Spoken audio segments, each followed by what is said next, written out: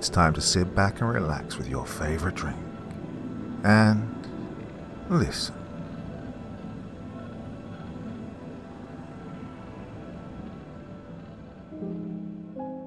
Now, there is of course more than one theory on the origins of humanity. We have evolutionary theory, which proposes that humans evolved from a common ancestor with apes and other primates over millions of years through a process of natural selection. And there's creationism. This theory holds that humans were created by a divine being or beings in a deliberate act of creation. But what if there's another way? That's the question posed by tonight's story. There's a Deceiver in the hills of Utah, by Reflexion. Part 1. In the world of a private reporter, one can and likely will be subject to a variety of strange occurrences. The allure to this, for me at least, is that I strive to be the first to document them and decode the underlying mystery. The story I'm working on at the moment is unlike anything I've seen before. Truly, it's the most bizarre incident I've ever had the pleasure of investigating. Well, maybe pleasure isn't the right word to describe yesterday's events, but I'd be a liar to say that this one hasn't got me riled up. My name's Louis Amar, though most refer to me as Lou in person. Perhaps excessive syllables aren't worth the time for most, but I've never objected to the name. I've been a private reporter, investigator to an extent, for the majority of my adult life. I suppose that, in some ways, my passion is similar to that held by mountain climbers, cavers, and other such hobbyists. The endless search for virgin territory to sink my teeth into. But, as evidenced by my experience, some things are not worth the intrigue. They're better left alone, to stagnate outside of public awareness. I'm getting ahead of myself. Now, let me begin at the beginning, at the flame which ignited the trailing fuse. I live in a relatively large town in Utah, you know, the Red Rock type of place. Broiling summers and usually mild winters. The cold is dispelled much by the town's surroundings, sheltered by hills and mountains, though on the flip side it turns into a greenhouse out of hell in the hotter months as a result.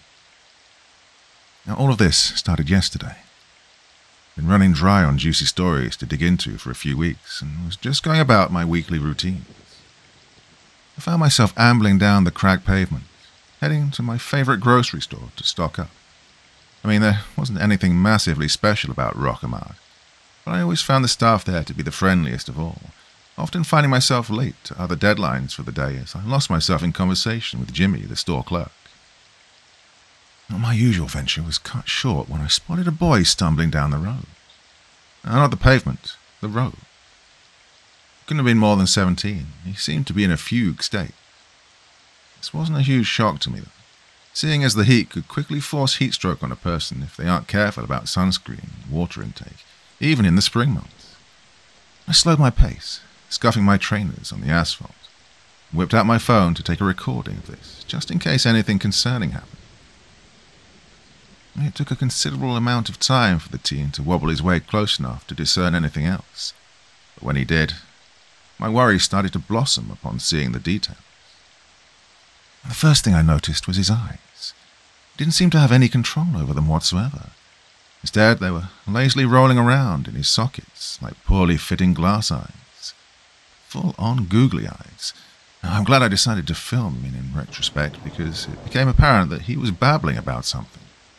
His words were messy, as if haphazardly plucked out of an alphabet soup.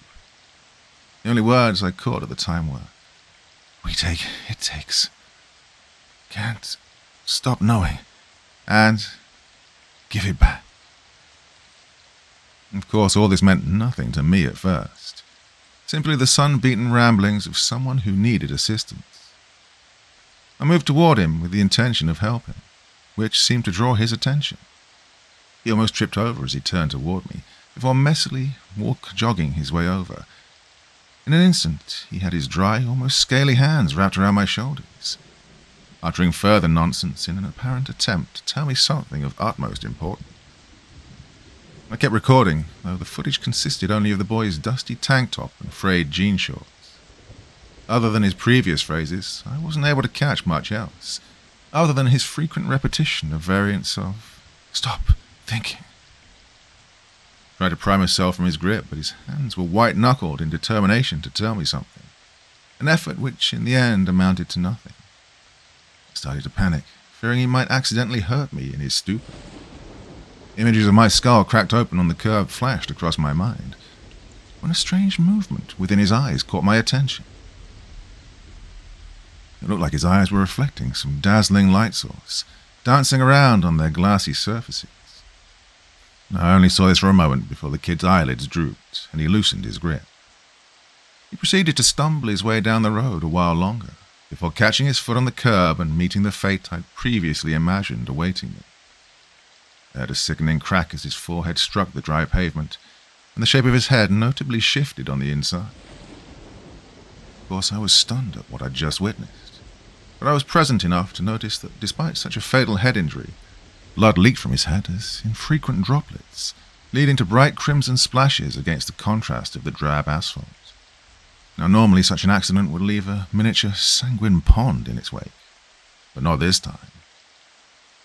Then the weight of the situation hit me, and I resisted curiosity to reel myself back from dissociated awe.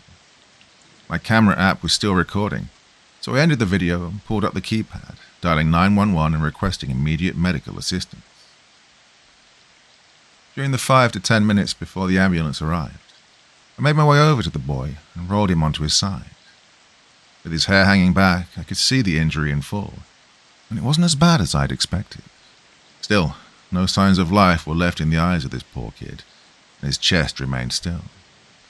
What lay before me was no longer a person, no thoughts or hopes bounding around in that dead skull. The paramedics were quick to swipe him up and ship him away, but the futility was evident in their expressions, eyes hanging low.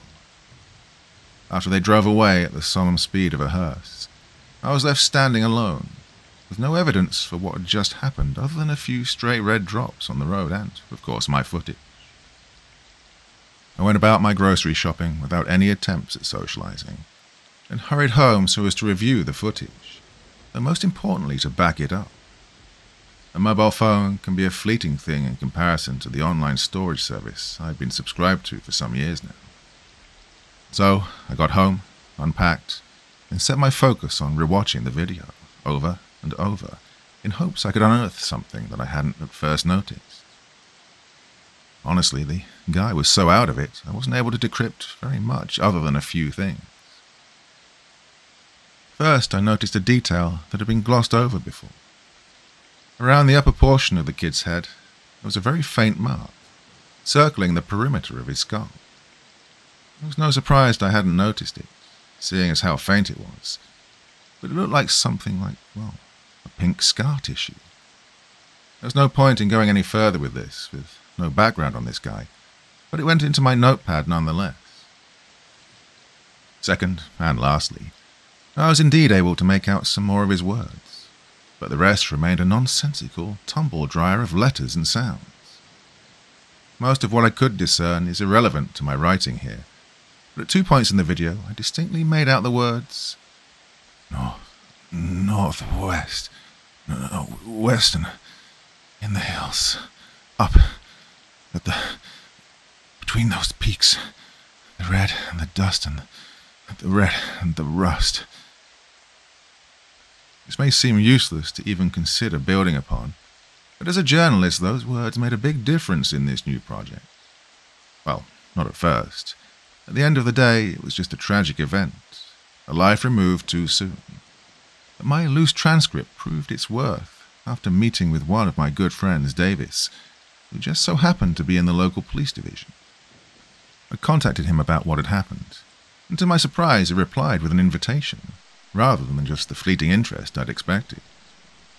Apparently an autopsy was required as the boy's death couldn't be sufficiently explained by his head injury, which was found to be minor.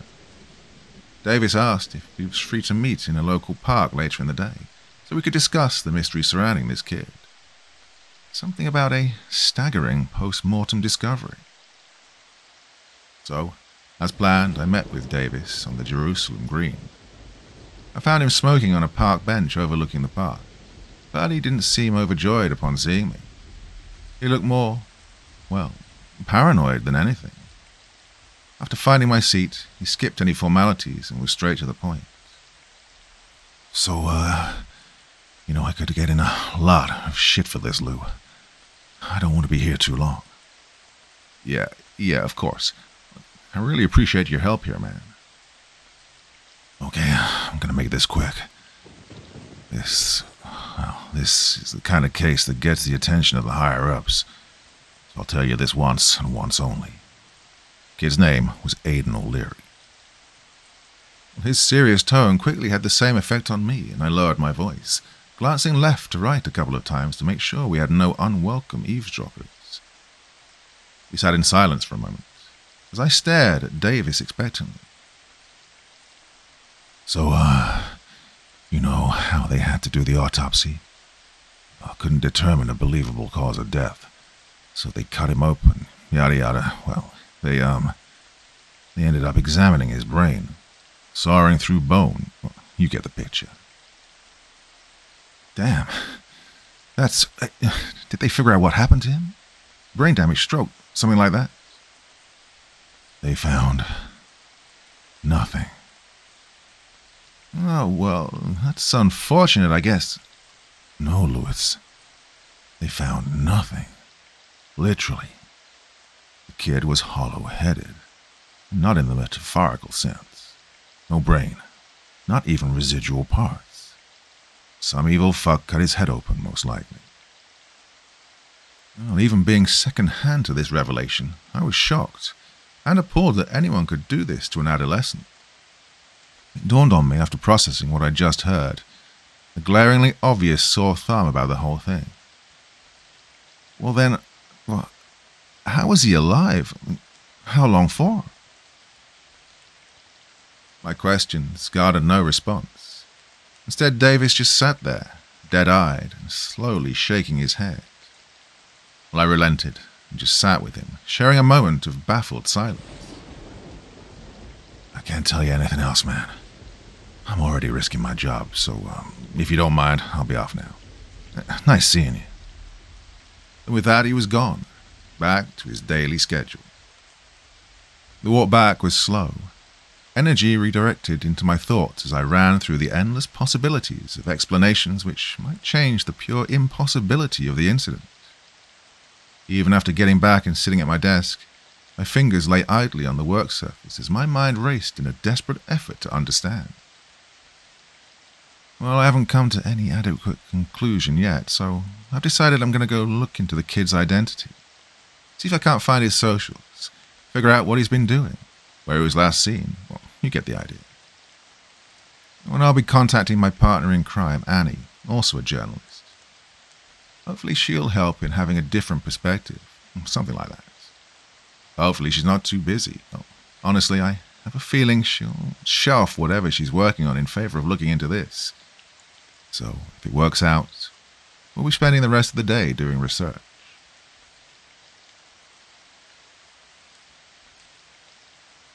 Part 2. Oh, hey all. Well, a lot has happened during the last day or so. I've calmed down a bit, so hopefully my writing will make some sense. Well, much to my delight, Annie was enthralled to join me in this, and came over to my place pretty much as soon as the text appeared as read. I brought her up to speed on the info I'd gotten, thanks once again to Davis. Annie is much more techie than I am, so she took the reins in researching any possible leads concerning the kid's online presence. After a few search queries and new tabs, she found a matching Facebook page for Aiden O'Leary. Luckily for us, he seemed to be quite active on the site, posting pictures and videos of events and places he'd been to. Of course, what we were looking for was anything that could hint to us at his last known location. Lo and behold, it's exactly what we found. Well, we assumed that to be so, given his following radio silence. It was a selfie picture of himself and a friend on a hiking trail somewhere up in the hills. Both were kitted out with a generic set of backpacks, cargo shorts, sunglasses, the whole package. The image was captioned, "What a great day to be out in nature. Wish you guys could see the view from up here." Even better, there was a location tag on the post. Nothing specific, of course, but it was labeled as being in or around the Salt Point Trails, a network of time-worn paths hewn throughout an area of the local hill range. The place was almost a 50-minute drive away, which, in the scale of the country, is nothing at all. With some additional link clicking, we discovered that the buddy he'd been out with, along with himself, had also been reported missing over 2 weeks ago. I don't mean to be rude, Davis, but during that time I hadn't even heard of this, let alone any efforts to track them down. Anyhow, Annie and I had a free schedule for a good few days, so we decided on heading out there straight away. We made sure to pack all the necessary things: food, hiking poles, a small tent, probably more power banks than we needed. Well, you get the picture. I may be a journalist, but I've gone on my fair share of treks living in this part of the country. I mean, how could you not? Sure, it can get sweltering in the summer months, but quite frankly, that's easily ignored in favor of seeing the exquisite landscape. Besides, it's spring anyway. Not too hot, not too cold. Just about right. I was relieved to find Annie's backup screen wash bottle by the time we arrived. Must have used 2/3 of the tank already, washing away the orange dust that gathered around the windshield the way iron filings would to a magnet. Annie isn't a small person by any means, but with myself being 6'1", I was bestowed the burden of carrying the heaviest load. In other words, I ended up lugging the tent bag up rocky, arid slopes and through spiky, tall grass. No luck found us for over an hour as we plodded on through the heat. After summiting a particularly merciless hill, I was caught off guard by Annie pointing something out with an abrupt, "Hey, look!" Came to a stop and dropped my pack, giving myself a breather. "What?" "If you're gawking at those trees over there, just keep in mind we didn't come out here to absorb nature." "Huh? No, Lou. Look at the ground over there." I followed the direction of her outstretched finger to see what looked like heavy and rushed footprints in the sand ahead of us. They weren't anything special, maybe left behind by a jogger or something. I didn't really understand what had Annie so captivated. "You really need me to point it out for you? An investigative journalist?" she gasped, still out of breath. Yeah, actually. They're just footprints." "No. Look. Clearly whoever made these was running in the opposite direction to us, and they lead off the trail just over there." I looked over in turn, and she was right. It still wasn't anything particularly noteworthy, but it did stir my thinking brain into wondering where this person had come from, out in the brush, and why they'd been in such a hurry. "No stone left unturned," Annie said smugly.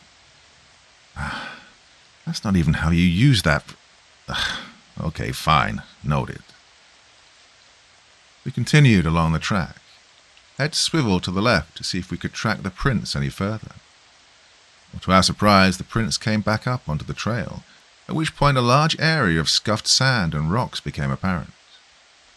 A scuffle, looks like. What from, though? I pondered. Annie simply nodded as she observed the surroundings, panning around for any further details. She seemed to do a double take, and stared at something. Does that look like a rock to you?" she said, her tone lowered. I gazed over to what she was looking at and was struck with a similar confusion. A football-sized stone lay beside the disturbed sand, but I'd never seen anything like it. Parts of it shone, glistening with an odd, desaturated hue. I say that because the stone here is generally orange or red. The spots where the sun glinted off, almost dazzlingly, were much closer to grey in colour. On top of that, it had a bizarre texture to it, wavy and grooved, almost like... Annie cautiously approached the foreign object, then crouched down, swiping brunette strands out of her face. She prodded it with her walking pole. My brow furrowed further when, in response, the thing jiggled, like it was made of jelly. "Wait, no, it's... Holy shit, Lou. It's a brain. What? A brain! I'm no anatomist, but that looks awfully similar to a human brain. The realization made me recoil in disgust. With morbidly comedic timing, the smell hit my nostrils. The sickly sweet stench of past fresh meat, festering in the midday heat. But it didn't smell like your bog-standard rotten flesh. No, there was an almost smoky hint to it. One could have chalked that up to the sun acting as an open cooker, but after willing myself to inspect the brain more closely, I realized it was covered in scorches and severe burn marks. Hey, doesn't look like there was any wildfire here, right?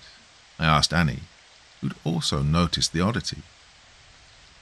Well, if there was, it was a stealthy one, she half-heartedly joked. Not the time, Annie. We should have turned back then. Don't know why we kept going. Maybe because I'd been running dry on meaty stories, and maybe to get to the bottom of this conundrum, I don't know. It was irresponsible, yes, but something deeper in the mountains was calling out to me, asking me to come and see what it was hiding. The terrain was more forgiving now, at the very least, and with the sunset came a cool blanket of dusk air, which felt great. We settled on walking for another 40 or 50 minutes before setting up camp and calling it a day. I couldn't help but feel uneasy, hiking through the quickly darkening valley, though thankfully the right of the path was mostly clear, giving the growing moonlight a straight shot to illuminate our route. Darkness took residence in the shrubs and trees around us. At some point, I can't remember when, I had the distinct feeling that we were being watched, from somewhere out of sight. A few times I thought I heard rustling nearby, but remained vigilant, keeping the lid on the creeping dread that wished to overtake me. I was so focused on settling my mind that I didn't even notice Annie had stopped dead in her tracks, and I bumped into her back. I went to apologize before seeing her frozen stance. Understanding it was best to keep quiet, I followed her gaze to see, to my horror, a hairy face peeking out from the bushes to our left. The fluorescent green eye shine from Annie's torch betrayed a goddamned mountain lion. Of course, just our luck. The bastard had probably only just now come out to hunt, and its eyes were set on us.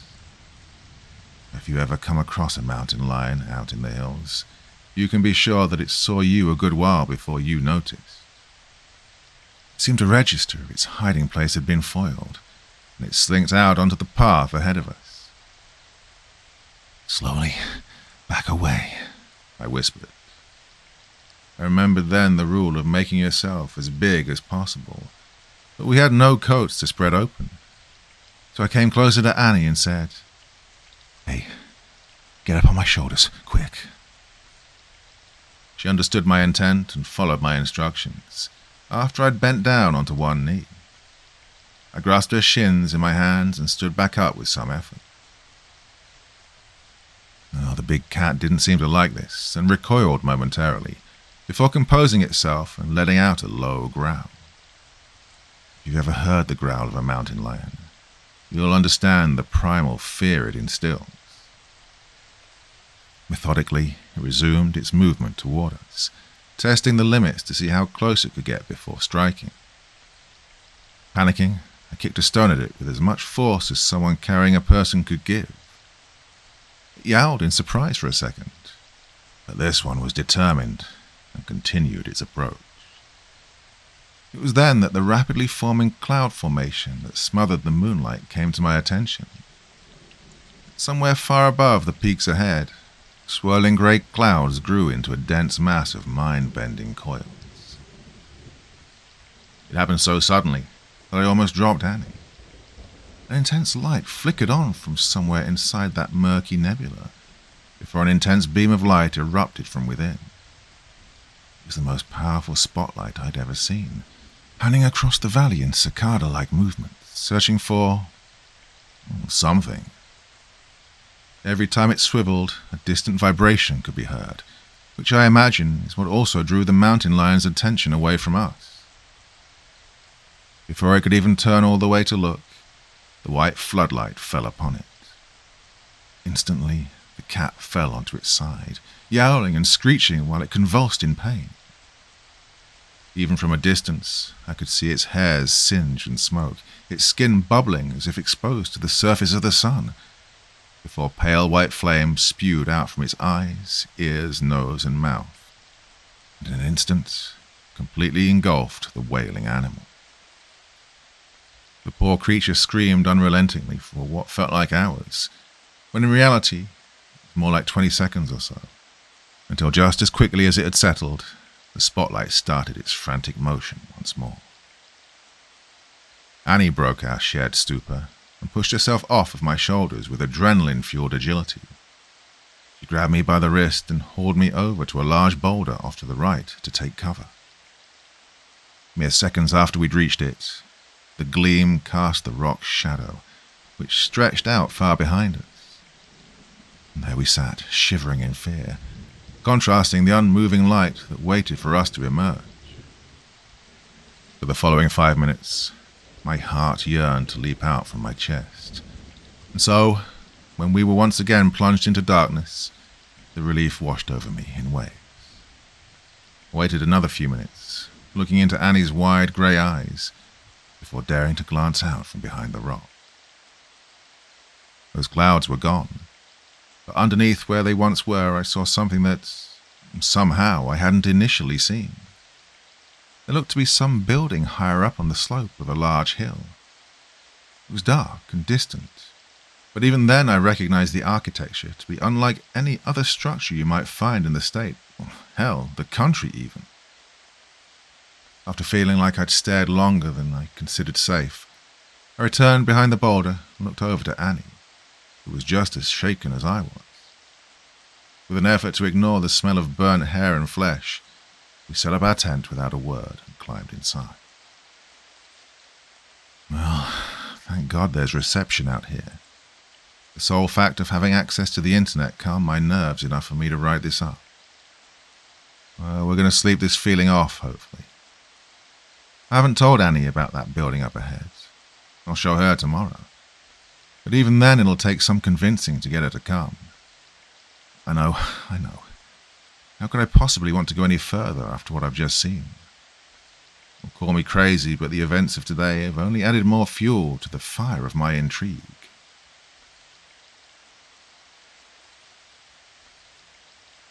Part 3. This may be the last time I'll ever be able to talk.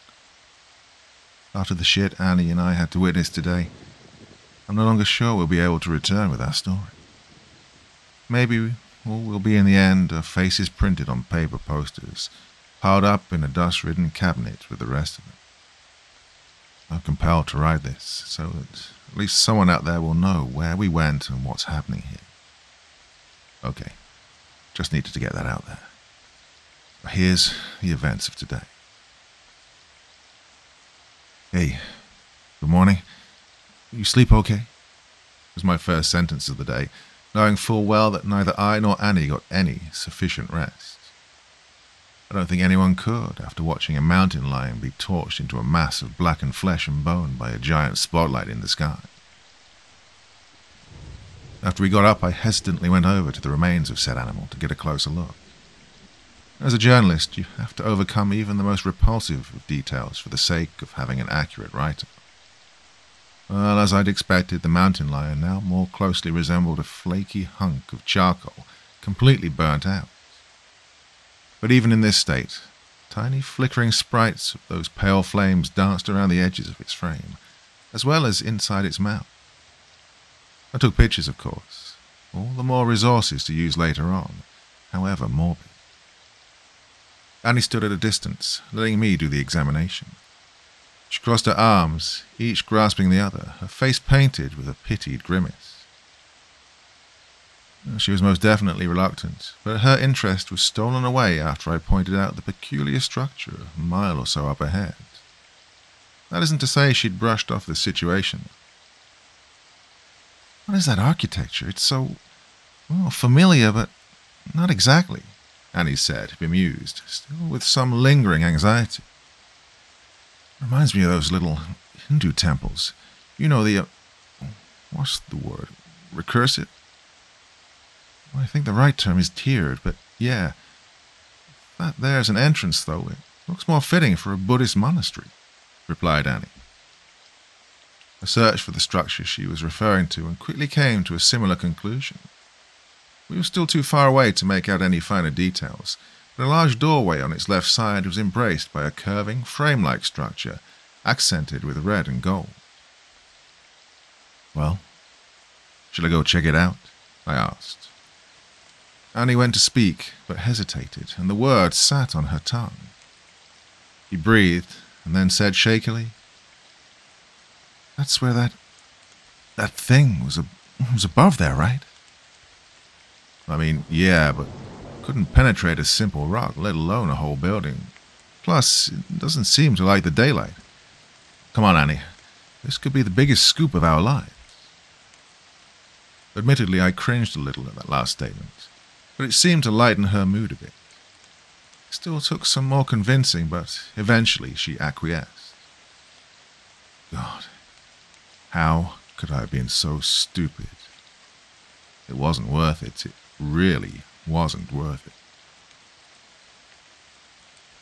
We made it to the slope below the building in good time, but the climb was definitely the most challenging. The loose rocks and grass provided poor footholds, and I became confused as to how anyone was intended to travel to and from this place. By the time we reached the top, we were both coated in sticky burrs from the knee down. Those spiky little balls, I mean. It's things that cling on for dear life no matter how you try to brush them off. And it was even more beautiful up close. Intricately carved supports lining the outside, and the gold paint which glimmered with pride. We stood outside for a while, and I took some photos, obviously. During that time, we neither saw nor heard any signs of life at all.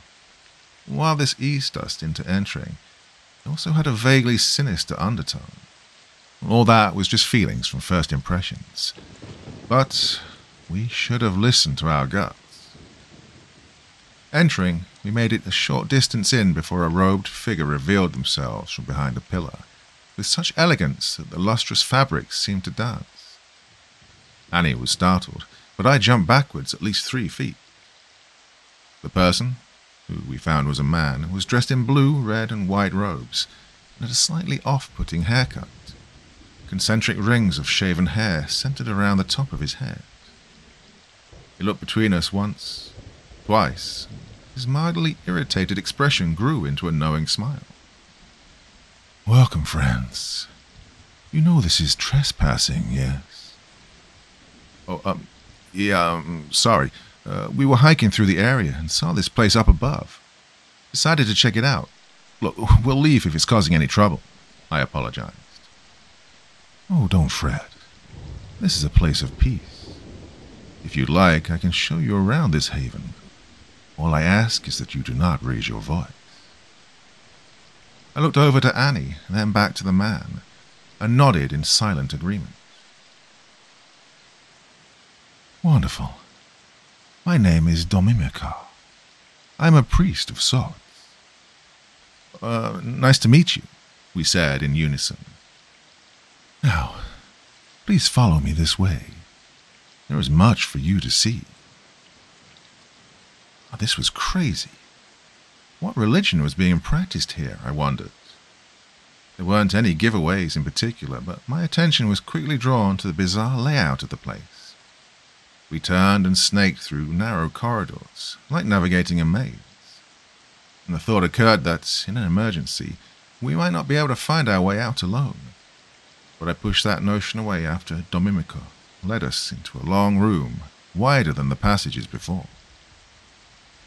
The sides of the chamber were carved into large steps, upon which sat several monks, appearing to be deeper in meditation than I thought possible. I could just barely make out the gentle rising and falling of chests, but no other movement otherwise. Each monk wore a strangely shaped hat. They were shaped like a funnel, one end wider, as if to fit over their heads, and the other upper end also fanned out into a smaller open mouth. He stealthily snapped some pictures of the scene, hoping our guide wouldn't notice. He didn't. Well, I thought so, at least. Annie then piped up, intrigued. So how long do these guys stay like this? Per day, I mean. Oh, it varies much. We have no desire nor need to rest in this state. Some have been communing here for months, others a year or more. What? A year? No one can meditate for that long, can they? Annie's confused barrage had no effect on Domimikar, as he continued his slow strides down the length of the room. As I've said, they commune, not meditate. You are indeed correct. Even the most dedicated are unwilling to empty their mind for such long periods.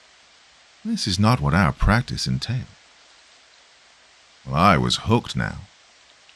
Communing? What do you mean? He didn't reply, instead beckoning us to follow him to the next location of interest. After more of the same coiling tunnels, we emerged out into the biggest room yet. The outer walls were lined with small carved pillars, which segmented the view of the scenery, and the floor was so polished I could practically see the pores on my face when I looked into it. Incense burners littered the area, and what appeared to be brass tools of some kind were hung on the pillars. But by far the most staggering feature was the gargantuan object that rested in the center of the room. Dozens more monks encircled this object, all still and silent statues. The more I tried to work out what this thing was, the more I was pulled to it. There was some allure to it which transcended any rational explanation. Ah, here we are. This, my friends, is our connection to the great well, stalwart and steady. Annie was trapped in the same trance as I was, and slowly circled the artifact in awe. Is it a tree? She asked. Dear me, no, chuckled Domimikar. No, this is what remains of one of the 9 beings. It's how we are able to communicate and weave our minds into the great well. Upon processing his words, I came to the realization that we were standing before a skull of an immense proportion. The symmetry gave it away, but it didn't resemble any species I could think of, especially any of that size. This thing was bigger than a school bus. Scaffolding adorned one side, with steps leading up to the top. The square plate on its crown looked out of place, looked like a wooden hatch with a brass handle affixed. Thought back to what Domimikar had said, and a question came to mind. You keep talking about this well. I'm guessing that's metaphorical? Like, it's not an actual well where you bring water out from. Before I could get an answer, 2 others entered the room. The simple notion that there were more people here that weren't among the unmoving monks shocked me, if only for a moment. Domimikar's face lit up at this. Good morning, Yerhemi. I see that this one is ready. Marvelous. Indeed, his affinity for the well is exceptional. I am sure of this, said the man called Yerhemi in a rather breathy voice. He escorted with him a monk of younger age, leading him to the wooden steps beside the great skull. They ascended, and upon reaching the top, Yerhemi gently grasped the young man's head and muttered something to him, in a whisper I couldn't quite make out. His face was solemn in that moment, but that quickly fell away to a blank expression. The man then turned and knelt down over the hatch, reaching out his hand and pulling it open. He remained on his knees and bowed his head forward, where he remained still. At this point I started recording a video of the ordeal. This was way too interesting to pass off. Yerhemi then produced a metallic object from somewhere. I didn't see how he could have stored it within his robes, but nonetheless, there it was. It was a large, flat band shaped into a ring, bearing tiny mechanisms on the interior, slit-like holes with thinner protrusions emerging from them. I began to grow concerned when he leant down and carefully fitted the object onto the young man's head. Then it all happened so quick. He had Hemi engaged a lock of some kind, then with great force pulled out a lever from the ring I hadn't noticed before. The switch was flipped 180, and the band was then twisted around the monk's head. So much blood gushed down the man's face. It was a spilled paint can of crimson hue. He shuddered, whimpered, and cried all the while, struggling to stay in place as Hemi performed one final twist. With it came a repulsive sound of suction as he pulled the tool up and away, taking with it the top of the monk's skull. My legs felt weak. All I could muster was a frail whimper in response to what had just happened. Annie, wide-eyed, had one hand on the wall behind us, steadying herself. I forgot my phone was still recording, only capturing my feet on the shiny floor, before I realized and stopped the video. Sliding my phone away, I stammered out to no one in particular. I think we should go now. Annie, let's go. Domimokar interjected. My apologies, but I cannot allow that. You agreed to see all that there is yet. You haven't yet witnessed the full ceremony. I made a move toward the doorway, and he brought his fingers to his lips in response. By blowing through his fingers, a high-pitched whistle rang out, and at the exact same moment 4 of the previously dormant monks shot up and walked toward us with purpose. In groups of 2, they held Annie and myself by the arms and turned us to face the grotesque ritual once again. This time, Hemi held a pair of long-handled scissors and inserted them into the slit made at the base of the young man's skull. He snipped once, twice, 3 times, and then removed the instrument. Next, in the horrifying slideshow of surgical operations, he used what I presumed to be the same scalpel that had made the previous incision and began to slice away at the edges of the exposed grey matter. Off peeled the translucent veil from the brain's folds, yet Hemi allowed it to slide out into his hand with a wet slap. Please, I don't want to look. Let us go, I yelped, as Hemi once more held the bloodied scissors. Reaching down into the vacant cranium, he went on to cut twice, severing what I can only imagine to be the poor man's optic nerves. I heard the monk whispering, "Dark. It's dark." I felt hot vomit churn in the back of my throat as the freed brain was held up, like Simba in The Lion King, before it was dropped into the open hatch, and it was gone. The hatch was closed, and Hemi returned to the monk with the circular instrument, still holding the skull's upper half. He placed it back onto the man's head and fastened it with a twist of some dial or knob. By this point, the monk whose body had been so violated now looked calm, serene. No more did agonized gasps escape his mouth, and his shivering slowed to a stop. Yet Hemi bent down, then rose again, holding a metal jug of some kind. He opened the lid, allowing steam to billow out, and plunged a brush inside. Bringing it out, I could see it was now coated in hot, melted wax, which he then painted around the head of the newly thoughtless monk. Finally, he produced another of those funnel-shaped hats, and pressed it firmly onto the man's head, holding it for several moments until the wax had set. It was over, thank God. The monk rose to his feet and was escorted back down the scaffolding. After reaching the floor, he paced out into the room on his own and sat down amongst the others in silent communion. Well, I could only repeat, "Why?" Though the more pressing question that didn't occur to me at the time was, how? After a deep inhale, Domimokar declared, "Glorious it is. Today a person was lost, but a receptor again, who will one day be accepted by the vast well and guide us in the forthcoming day. I was dumbstruck at how the man in front of me saw joy in whatever the fuck had just happened. Still, a false hope grew that we'd been subjected to all he intended us to see. "Okay, that was definitely something. Can we go now?" Annie said in a weak and croaky voice. "I implore you, stay. If your thoughts are of pain or worry, dispel them. We have no intent on harming you or your friend here."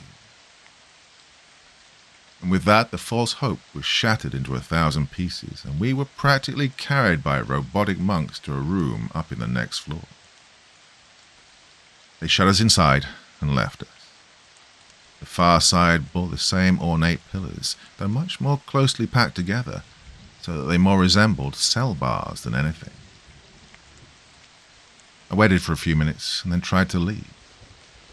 The door wasn't locked, but swung open to reveal 2 of the stone-faced monks, as if they were waiting for me to try it. In perfect synchrony, they stepped forward and shoved me back inside, pulling the door firmly closed once more. So, yeah. As of now, we're being held against our will in some temple of an indiscernible fate. I said it once, and I'll say it again. Thank fuck for the internet. Don't know what I'd do if I couldn't communicate what we're going through right now. I don't trust the priest, but I can only hope that he is no liar. I would say pray for us, but I doubt God's grace covers this domain. I still have the means to update everyone by the end of tomorrow. I'll be doing just that.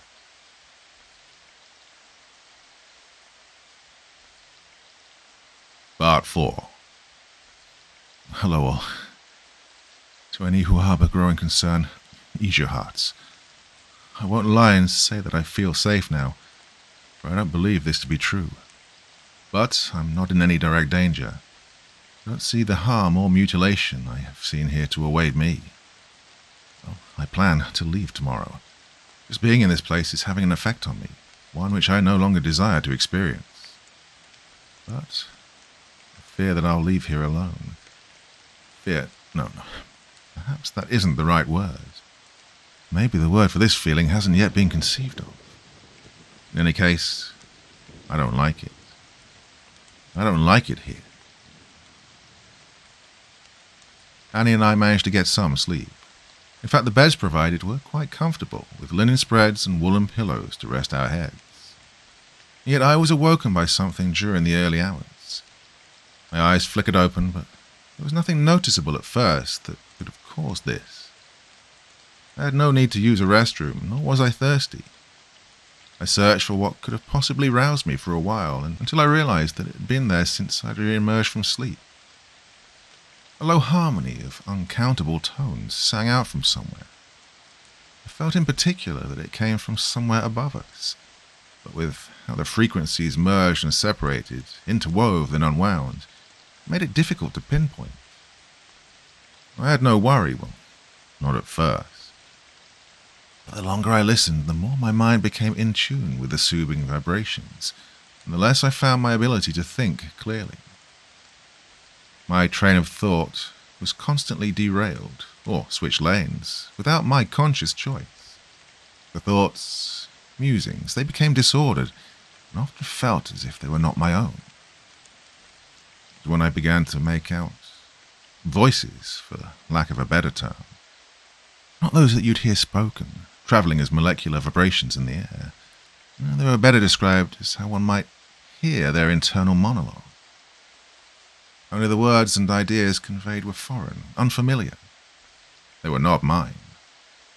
I can't recall anything distinct with how they overlapped, becoming one and then separate again in an endless chain of order struggling against entropy.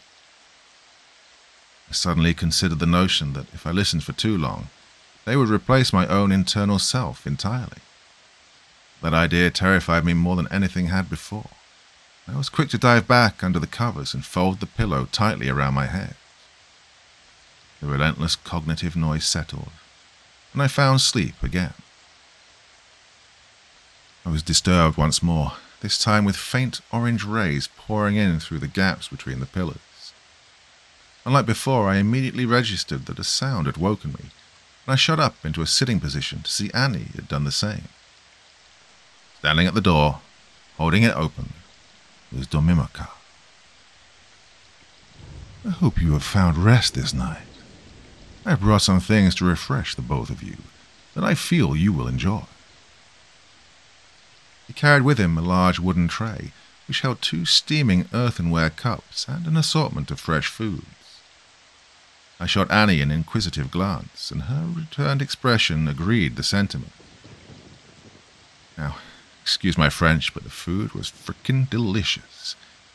I don't think I've ever had a more fulfilling breakfast in my life, and even now I strive to be able to cook a morning meal that could even begin to rival it. The cups held some kind of herbal tea, which invigorated my body and cured any lingering tiredness from my interrupted sleep. We ate cheeses, bread, fruits, and vegetables, the likes of which had never blessed my tongue with such wonders. My only complaint is that it was too good, and we were finished without taking the time to savor it. Domimaka seemed pleased with our reception and waited patiently until we were ready to walk with him. The breakfast, fit for a lord, did not dispel the memories of what we'd experienced yesterday, though, and I made an effort to bear that in mind. As we walked down a long, straight hallway, I gave Annie the liberty of asking the questions this time, though she definitely bordered on interrogation at some point. I chose to remain silent, in part because of the residual horror of yesterday's events. The monks here, the ones who sit still for as long as you've described, how are they alive if their brains are gone? As I have said, they become receptacles in which the great well of thought may reside, in some capacity. Their minds are not here, but there, as droplets of oil in an ocean, so that they are preserved as individuals. All the while, Annie was writing all this down on a notepad, as was I. Having 2 versions to compare is infinitely better than one, in my eyes at least. She continued with pre-planned questions, instead of delving further into the answers she received. This well you talk about so often, what are you referring to? The huge skull you showed us yesterday? The great well of thought, my friend. Would you lend me your ear? Allow me to enlighten you on why this place came to be? Of course, Annie replied instantly. Domimaka was silent for a time, seeming to ponder how to start the tale he was about to tell us. His head tilted back, eyes closed, before he returned to composure and spoke. Before us, there were 9 beings who walked the earth as one of its innate properties. Of these beings, they shared but one mind, a vast sea in which their ideas, thoughts, and concepts came to fruition, and so would these manifest in the physical realm as they desired. However, despite the limitless potential for creation, they felt hollow deep inside. While good were they as one perfect collective, with nothing else to witness them. With much pondering, they conceived of free will, so they might create an independent being, but one with access to their great mind, in which they could think, ponder, and muse. As the source of the being's creations, the mind was something they could not replicate, so their only choice was to share a portion of their own. Annie seemed entranced by his telling, and had stopped writing. I kept on with it, though, as her backup. What good is a single living being with no companions? No way to pass on their ideas and their memories. The beings understood this as well, and begot living creatures able to propagate through time. The mechanisms would vary, but most were successful. With each new generation came a variation in their being, slight changes which morphed and shaped their forms over the ages. The wonder of evolution. At first, in the expansive oceans, they spawned primordial marine life. They observed, seldom interfering, watching as life began to vary, expand, change. For these beings, the wait for the first of the creatures to crawl onto the shore was but a fleeting moment, and soon the creatures had evolved to be far more complex, acting off their own volition. This went on, and here we are. Humanity. Mankind bred, had families, expanded, and built their settlements. Again, for living things to think for themselves, the being had to share their well of thought. So as the Nine watched from out of view, seeing the good, the evil, and all in between emerge from the minds of humanity, it began to take a toll on them. Their great mind became tainted, imprinted with the ideas, thoughts, and memories of all humankind. And as they advanced further than they could have imagined, eons passed, and one by one the Nine beings began to perish in body. They traveled to remote and quiet places before their death. While only bones remain, they live on, inside the well of thought. Well, though I transcribed his words, I doubted each and every one. How many men had proclaimed their dogmatic truths, all claiming to speak the words of a deity, taking themselves for prophets? Such is our single-mindedness. For the beings, inventing life, free to act on its own, was their greatest mistake. For while they hold unimaginable power even now, they are not all-powerful, and their sea of thoughts, while unfathomably vast, is not infinite, and each day it comes to be tainted, broken down purely through the mere action of thinking. So the fate of humanity has come to be that one day they will have run dry the great well, and it will cease to exist, leaving all living things as beings of perception, nothing more. Egos will fade into nothingness, individuality forgotten. No more will be born new memories, nor thoughts, nor ideas, nor concepts. All that have existed throughout history will vanish, leaving humanity to roam aimlessly as mindless beings, acting purely out of instinct. We would hear, see, smell, and feel all, but comprehend or remember nothing. Well, admittedly, I was impressed with the tale. Yet again, mankind would condemn itself to eternal torment, as is proclaimed in so many faiths. Perhaps there was an inherent loathing for those of our kind as we walk amongst them. We sure love weaving narratives about apocalypse and Armageddon. Something was missing, though. What exactly had Domimikar, Yerhemi, and the others devoted themselves for? What good was worship in the face of the inevitable? So, I asked, what's the point of all this, then? Your faith and how you insist on it. Why, if we're all damned anyway? Well, he replied, seeming to already know I would ask this, it is the fate that is concrete no longer. Our founder encountered one of the Nine in these hills, the skull of whom you have already witnessed, acting as a gateway of communication to the rest above, in the well of thought.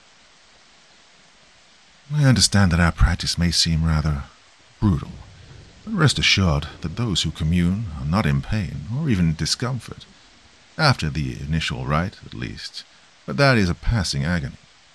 Their minds are offered to the great well, and they remain in communion for as long as needed. When the pure white flames spout from their empty skulls, that is when they are truly ready to enter unity. So they are offered. There they remain alongside the Nine, quietly assisting as angels of humanity. When the time comes, we will wipe clean the slate, purge the sea of all thought, and start anew. The angels will guide humanity in rebuilding their societies, ideas, and connections. I would hope that when the need arises once more in the distant future, our descendants will follow in our steps. I cannot say when this will happen, but the well runs dry, and it may come sooner than we believe. Not even holding my skepticism, I couldn't help but shudder at the notion. To reduce every person to a mindless animal, then rebuild from the ground up. Every last memory of life, of friends and family, lost. Language, forgotten. If hypothetically this was all true, the plan Domimikar described did seem infinitely better than the alternative. I looked over to Annie, whose legs carried her along, but her mind was somewhere else. Despite the story being concluded, she still seemed ensnared in all she'd just heard. "Annie. Hey, broadsword calling Annie, boy," I said to her, lightly snapping my fingers. Well, this worked in pulling her back to the physical realm, and she shook her head and rubbed her eyes. I remembered only then about the spotlight thing we'd encountered before reaching this place. Hey, about this well thing. When we were coming up here, there was this huge beam of light coming out from these clouds. We were trying to fend off a mountain lion. This big spotlight darted out onto where we stood.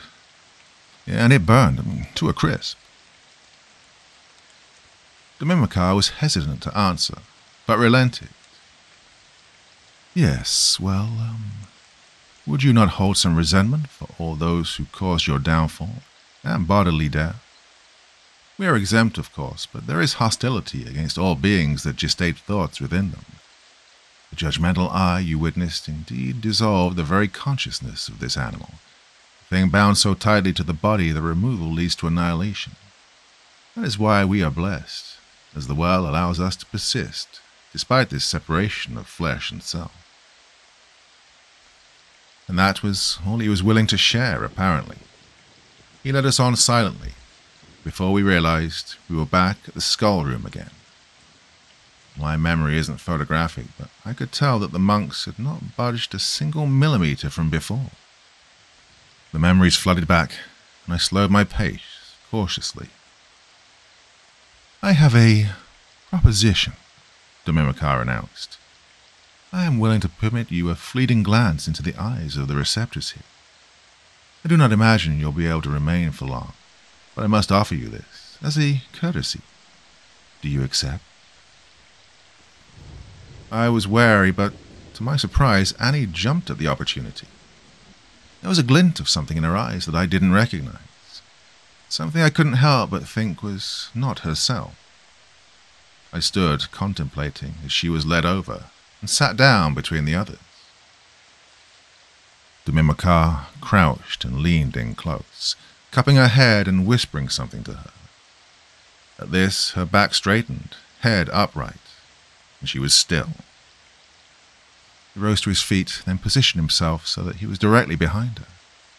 His hand raised into a peculiar gesture, and after only a second he said, "Good.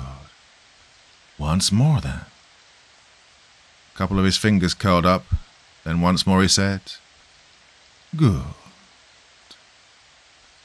After this strange interaction, the Mimicar turned to face me, swiveling gracefully on his heels. "Well, will you join your friend?" I didn't like this, but I'd come too far to pass off the chance to validate any of these wild claims. I was so stupid to doubt it all despite what I'd already witnessed. But this contradiction irked me, so I accepted. The Mimicar took my hand and led me over, beside Annie. I sat down, crossed my legs, and closed my eyes. I could feel him come down to my level, and he whispered to me what I'd previously not heard. "Become one. The mind is fluid. Yours is yours, but also all, and so all is yours. Set free the bounds of your thoughts. Peer into your true nature." As the last word was spoken, an electric feeling shot up my spine like nothing I'd ever felt before. I could feel it course through every single path of neurons, every portion of my brain ignited with a shock of newly found energy. The more intense it grew, and I felt the edges of my mind dissolve, the way the rubber peels away after a water balloon is popped. My eyes opened. Actually, it was more like I no longer had eyelids to hold closed. I found myself elevated, higher up. Confused, I turned and looked down, only to see my cross-legged body upon the polished floor. The Mimicar already stood behind it, holding up his hand in yet another odd sign.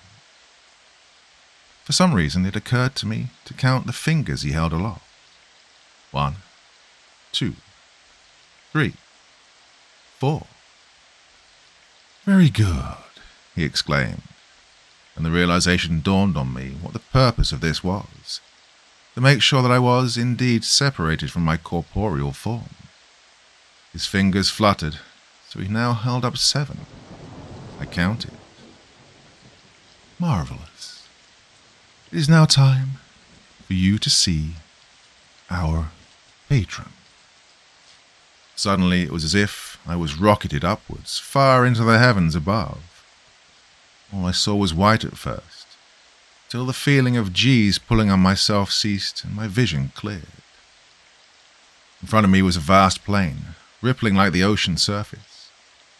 Unlike the previous whiteness, it was mottled, sullied with sickening hues of green, purple, brown, like endless patches of bruise and rot, eating away at the reality where I stood.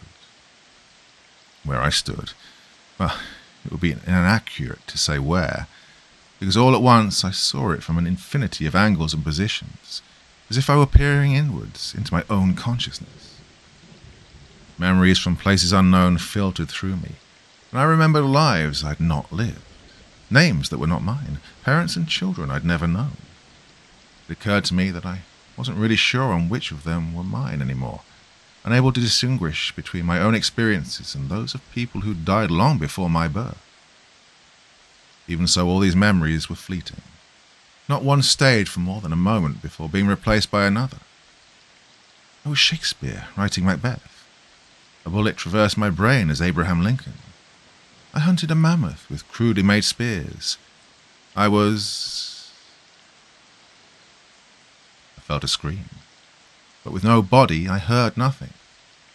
A tingling sensation overcame me in that moment, one of irretrievable loss that burned at the fringe of my psyche, stirring all that I was in a cognitive melting pot. Again, the sudden acceleration hit me. Before I knew it, my eyes were open, and I finally heard my own screams. So bright, I felt blinded, like a flashbang had gone off in my face. A harsh stench hit me then. Something burning. The seething heat that engulfed my face demanded my attention, and I could see fragments of the room through my hazy glare. I wasn't blinded. Bright, pale flames were rocketing out of my eyeballs, singeing off eyelashes and the tuft of hair that hung over my forehead. I smacked at the fire wildly with panicked whimpers, all I could manage at the time with the equally intense blaze spewing from my mouth. My face felt like it would melt away if this went on. The Mimicar was at my side, and through some esoteric practice the flames dissipated. I sat in wide-eyed terror for a long time, before coming back to myself. The smell of burnt hair hung around us, and I could already feel the stinging pain over my face, lips and eyelids raw. As feeling returned, I remembered. Annie. I whipped round to my right, fearing the worst, but saw her with the most serene look on her face, not an ember to be seen. But how could she be so peaceful in that place? I felt the question escape my lips without realizing I'd spoken. Yes, she seems to be well attuned, doesn't she? It's rare to see such an affinity at first communion. Exceptional, the Mimicar exclaimed. Yeah, it does seem that way. Well, I'm sorry for your experience, Fran. I shan't ask any more of you. She didn't return for a few minutes. Supposedly, I was only there for about 10 seconds. But in that place, that span felt like countless lifetimes condensed into a single moment. I couldn't fathom it. I didn't want to be honest. We must have spoken for a long time as we walked before, as the sun had already started its descent. We were led back to our guest room, all the while Annie spouting revelations and realizations that meant nothing to me. In my eyes, she was speaking complete nonsense, things so far-fetched that I had trouble understanding what she even meant. From what I could tell, it was like she'd been somewhere else entirely, in comparison to what I'd seen, that is. The abrupt change disturbed me. She seemed almost a different person. God, I'm so tired now. My eyes are begging to close as I write this, despite the swollen blisters over my face that burn more with every passing minute. Well, hopefully I can sleep uninterrupted tonight. We'll leave tomorrow, I'm sure of it. I can't imagine anything else the Mimicar could possibly have to show us. I already know that I won't be returning as the one who came here, but I refuse to lose any more. I'm worried more for Annie than for myself. I don't like how she was acting. The words sounded from someplace else. Yes, right. First thing tomorrow, we're gone. Now, if we make it out, expect an update later tomorrow.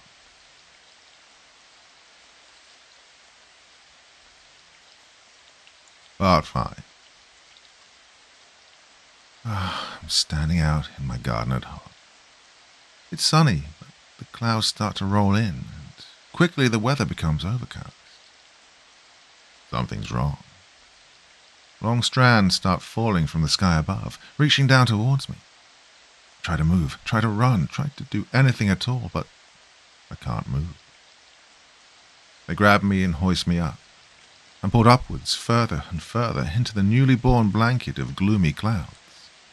Above me, the upside-down surface of a lake approaches at great speed before I'm plunged into it and pulled through. I hang in a great abyss, held still by unseen forces. God, it's so cold. Things move around me in the murk, but I can't make out their shapes. They approach, curiously, and grow bolder. They reach out, nipping at my body. More and more start to attack, each time stealing away a tiny part of my body. The assaults increase. Larger and larger parts of me are torn away and lost to the haze around me. Yet even after the last fragment of my body is taken away, I remain. I see and hear everything as a being of perception alone. But I cannot look around. Non-existent limbs refuse to cooperate. No matter my yearning to scream, no sound is produced from a mouth that is no longer there. It's torment and infinity. Sorry, I had to write all that down first. Wouldn't want to forget such an astounding dream. Well, nightmare, really. As for the rest of this, I had a very hard time putting any of it onto paper. I seem to have recovered now, but forgive me if there are things I've missed out. Following that terrible dream, I woke up in a frenzied confusion. I felt terrible, foggy. Where was I? What was the time? The date? Who was I? Rubbing my head, legs hanging off the edge of the mattress, I looked around to see another empty bed. Was I here by myself, or was there someone else here? Someone else. Arthur. Angela. Annie. God, where was Annie? Through the haze, I somehow willed my brain into recalling who I'd come to this forsaken place with. I tried to stand up from the bed, but my legs buckled and I toppled onto hands and knees. The cool stone floor definitely gave me strength, dispelling some of the abhorrent mist that clouded in my head. Pushing myself back up with an effort that felt like the last rep of a push-up set, I found myself on my feet once more, albeit with wobbling knees. I reached a hand out to the wall to steady myself, and after gaining some composure, I was able to start walking. The door to this room hung wide open. There was no one outside. God, Annie, where have they taken you? What are they doing to you? I stumbled and tripped down a seemingly endless hallway, and, like smoke or vapor, a man suddenly appeared in front of me. I bumped into him, but he caught me in his arms and hoisted me back up, both hands on my shoulders. My friend, are you okay? What are you doing? He said with a concerned tone. Who the hell was this guy? He had the weirdest haircut, like ripples on the surface of a pond, and wore the most dazzling robes. Any shadow that fell upon them was washed away in place of their vibrant colours. I tried to speak, but my native language had not yet come back in its entirety. Where am I? Where's Annie? The man shot me a quizzical look, then took my hand, turning around and leading me somewhere. I think it's time you'll leave, for your own well-being, or you will recover soon. I'll prepare a brew that should nurse you back into being. I don't remember the journey, but I found myself sitting on a bench with a steaming cup in my hand. It was hot, really hot, and I dropped it reflexively. The man was still with me, and without a word he filled another cup and placed it down next to me, clearing up the one that had just shattered on the ground. This time I waited to let the drink cool, and then drank half in one gulp. The warm sensation travelled into my stomach and was pleasant, and the effects of its contents were made apparent as clarity found me again, and memories came flooding back. I groaned, took a few deep inhales, then got up and asked, "Can we please leave now? Domimoka?" "Absolutely. I should have sent you on your way yesterday, regrettably, but alas, here we are. But before that, would you like to say your farewell?" "My farewells? Yeah, of course. Thanks for the hospitality. Oh, no," he interjected. "I meant to your friend." A pang of adrenaline cut through me as I heard that. Why would I be saying farewell to Annie? Unless... What have you done? Where is Annie? I want to get her and leave. Where is she? Wordlessly, Domimoka beckoned me to follow. With no other choice, I complied, and after a short walk we arrived back in the skull room, complete with its burning incense, polished floor, monks, and Annie. God, Annie, no. Please. I was too late. I didn't recognize her at first, but I recognized that shade of brunette anywhere, tufts peeking out from underneath a funnel-shaped hat. No. Fuck no. Annie, how could you do this? I screamed, thrashing out of Domimoka's grasp. Please stop this. I implore you. It was of her own choice to join us. Nothing was forced upon her. I don't believe you. How the fuck could you possibly have done this? My weakened legs carried me towards her, but, again, that whistle sounded, and I was quickly restrained by a pair of brainless monks. I pulled, shouted, fought to escape, but it was no use. I think that's more than enough. The well speaks. The presence of this man is welcome no more. Yer Hemi, please escort him out of here with haste. The other man, Yer Hemi, appeared from nowhere, from somewhere behind me, and took my arm in a grip of steel. It was unnatural strength from something else within him, something that shouldn't be there. No, stop. Let me take her, please. The whole time my head was turned backward, screaming out for Annie, even though I knew there was no possible scenario she could return with me. My throat was shredded by the time we arrived back at the entrance. There, Yer Hemi halted his march and turned to me with a grim expression. You must leave this place quickly. The great well covets you now. It has allowed you to peer inside it, but I can sense his revulsion to your gaze. Please run. Do not linger here 1 minute longer. In those final moments, I finally saw the pink scar tissue encircling his head. Before I had the time to properly understand this, he pushed me forward, jump-starting my muscles into action.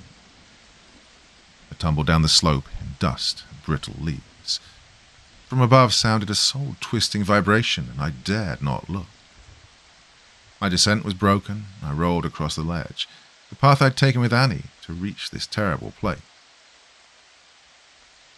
All my limbs were scratched and scraped, but through a divine miracle nothing was broken or sprained. My shoes scraped across the ground, gaining traction, and I ran with all the energy I had left. As I fled, the sun's light began to dim, and a dark front slid over the ground, stretching far away from me. Nothing could distract me now, booking it at full speed down the time-worn trail. Sounds like thunder erupted from far above, an awful crackling resonance that penetrated flesh and bone. Lungs screamed, muscles burned. But none of that mattered. Even if I never walked again, I would absolutely choose that over being taken by incomprehensible madness, the same one whose eyes were now on me. Without warning, my foot caught on something, and I rolled head over heels, gashing my cheek on a sharp stone in the process. I forced through the dizziness, and turned to sit upright. A mistake. Oh, what a mistake. In doing so, I'd unwillingly turned around to face back from where I came. I tripped over some strange black object. And it hit me then, what had hindered my escape. It was the same blackened, seared corpse of the mountain lion from days before. No more white flames this time, but I don't know why, but I looked up. I immediately regretted this decision, as I saw those dark grey coils tighten around each other in a way that made my head ache. It condensed, twisted, and grew impossibly until a colossal blanket smothered the midday sky. It dwarfed the formation we'd seen before, tenfold larger in size and span. Didn't want to acknowledge it, but the cerebral shape of the formation was obvious now. And then they parted. Like Moses parting the Red Sea, the great cloud separated down the middle. What I thought to be sunlight was re-emerging, clawing its way out of the dark mass. But it wasn't sunlight. It wasn't anything close. The sky between the clouds cracked and splintered, and it ruptured. A vast split cleaved apart the heavens, widening into a gaping fissure, leading to somewhere else in town. It was so bright. God, it felt like staring into a military flashlight. I had to shield my eyes from certain damage. The colourless void stirred. Out of the fractured sky, uncountable strands fell out like dangling ropes. Only they were huge, unfathomably so. They danced about the orange peaks like pale snakes. But they weren't. They were that same pure, blinding flame that had plagued this journey. Every single one slithered through the air towards me. Every last one. They were distant still, but even then I could feel the radiating hunger that wanted to eat all that I was, everything I'd ever known. They let out a shriek, which was retorted by a deafening wail, a sound that was the embodiment of the collective despair of tortured minds. I hated it so much. Nothing since has come close to instilling the raw terror that I had in that moment. I scrambled to my feet and turned, almost falling again as my feet slipped on the ground. At that time I could have beaten a champion sprinter, doped by pure adrenaline. I feared that I'd not been soon enough as I felt a weight, something of substance, crawling out from my eyes and ears, caught in the gravity of my pursuer. The skin on my face bubbled, small patches sloughing away with my air resistance. To this day I've never felt such a scathing heat, as if the flames of Lucifer himself were reaching out to me, lapping at my soul. Dreading the loss of anything else, my mind went blank as all power was directed to my legs. My feet were in agony, slapping down on rocks and dust over and over, and my chest felt tight. I would still rather die from a heart attack than be caught, though. I felt my consciousness slipping, blotches covering my vision like I'd stared at the sun for too long. I didn't slow down one bit, though. It's like my body had entered full autopilot. As the red and purple spots spread over my sight, I heard words spoken to me. Well, not spoke, more like something had hijacked my internal monologue in order to convey itself. Not return, not yet, for thyself is sweet and succulent, to be savoured, long as it be. That's all I could remember in any meaningful way. Invasive thoughts of oblivion swam about my head, and at this point I was practically blind. I don't remember much of the next part. There were several blinks in perception, and each time I caught glimpses, vague outlines of new surroundings. The blinks became less frequent, and I came back to full lucidity to find myself teetering on the edge of a steep hill. I'd learned not to look and see what was behind now, so I shot down the slope, almost skating, with my trainers like skis. An intense flash of light hit my eyes, and I feared for the worst, but it went as quickly as it had come. Clenching my eyelids a couple of times to clear my vision, I could see that the light had been reflected off of a vehicle's hood. A grey Range Rover. Annie's Range Rover. It didn't even register to me at first that it was likely I didn't have the keys. In fact, I wasn't even aware of the pack slung over my back until I slowed to a stop and felt its weight. Tore it off, unzipping to reveal the contents. No tent, of course, but I still had my notepad and laptop, mostly undamaged by some miracle. A few wires, empty wrappers, no key. My heart dropped, but I persisted and shook the bag up and down. There was definitely something rattling in there, and I remembered the pouch on the side of the bag. The lip was hidden at first, but I reached in and grasped something cold and hard. I'm not saying I would live through all of that again to experience the same feeling, but the unadulterated, euphoric relief that rushed over me was incomparable. I did indeed have the keys to the Rover. Not skipping a beat, I fumbled to unlock the driver's side door and clambered inside. The first comfortable seat in hours. I sat there for a good 10 minutes before I even considered starting her up, letting my pulverized joints recover. It'd be a real shame to die in a car accident after only just escaping with my life and sanity. I won't bore you detailing the drive, but I felt a deep sense of regret the whole way home. Surely I could have done something to save Annie. I mean, she didn't have any brain to speak of now, but I feel that killing her would have been a mercy. It kills me to know that she's still out there somewhere, in the clutches of that thing.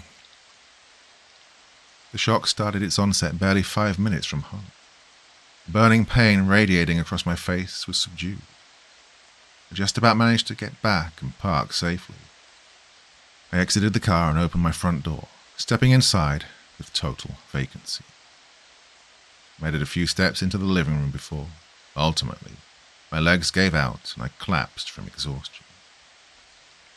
I woke up later, seeing it had already started to grow dark outside. For a blissful moment, I was spared the memories of all that had happened. That was short-lived, though, and as it came rushing back, my eyes widened and I jumped up off the floor. I called 911 and requested an officer. Who could have guessed to see Davis standing on my porch after opening the door to urgent-sounding knocks? I explained everything. Well, not everything in truth. I wasn't even sure if I could understand half of what I'd witnessed. I didn't want to come across as batshit crazy while giving a formal report, even if it was to Davis. I think he could tell I needed the rest and told me he'd come back tomorrow to discuss further. A missing persons report was filed immediately, since we'd already been out on the trail for a few days, and a recovery team was sent to the Salt Point Trail. Well, the case was kept confidential, so I don't really know much beyond that.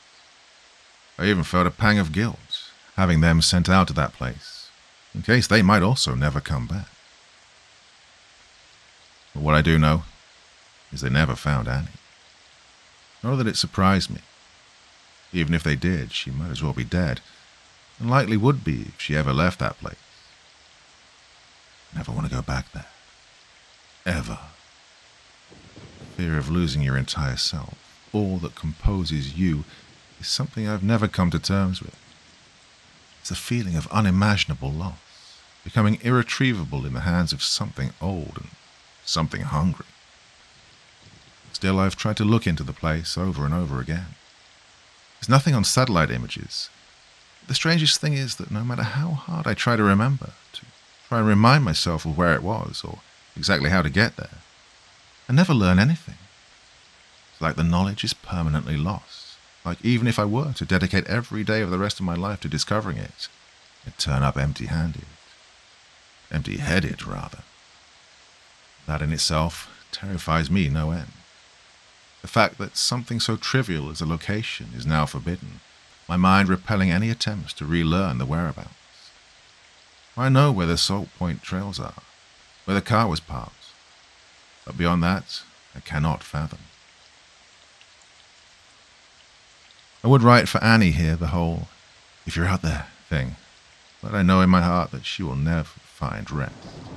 Only eternal dissolution, the total loss of everything unique and dear to her. One could see it as a hell of sorts, to be an undying being of unbiased perception, knowing and remembering all from everywhere, but without the ability to solidify any of those thoughts or memories. Well, I don't think I'm going to try and sell this story after all. It'd be an insult to my partner in crime. But even disregarding that, it would just read as a jumbled mess of nonsensical events, likely the deranged hallucinations of a sun-stricken man. So, I think I'll just keep this here. This is a warning. There's something deep in the hills of Utah, and it's not benevolent. It's unnatural. A deceiver between the peaks. This is not just a piece of creative writing here. If you were to encounter whatever's out there, you'll wish you'd never been born. Endless non-existence is child's play in the face of this. I don't think anything I was told there was true. Or maybe but a heavily warped truth. One that even the monks themselves could not see through. I fear for them all, that beyond a shadow of doubt, they have been deceived. What else can I say? If you ever find yourself deep in the hiking trails of Utah or anywhere else, you see alien clouds whirling in the sky, turn around, never look back, do your best to forget. There's nothing there worth investigating. It's not worth it.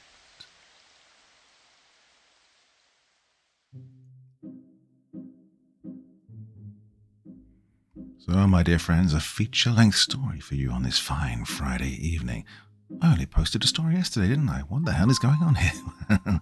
I had a bit of spare time today, so I thought I'd pump out one of the long ones. Hope you enjoyed that one. Very interesting premise, and didn't go where I thought it was going to go when I started reading it. How about you? What did you think? Thoughts, feelings, anything else you want to say in the comment section below the video, and as always, I will do my best to join in the conversation. Well, that is definitely enough for this evening. Join me again really soon, probably on Sunday. Till then, my dear friends, very, very sweet dreams, and bye-bye.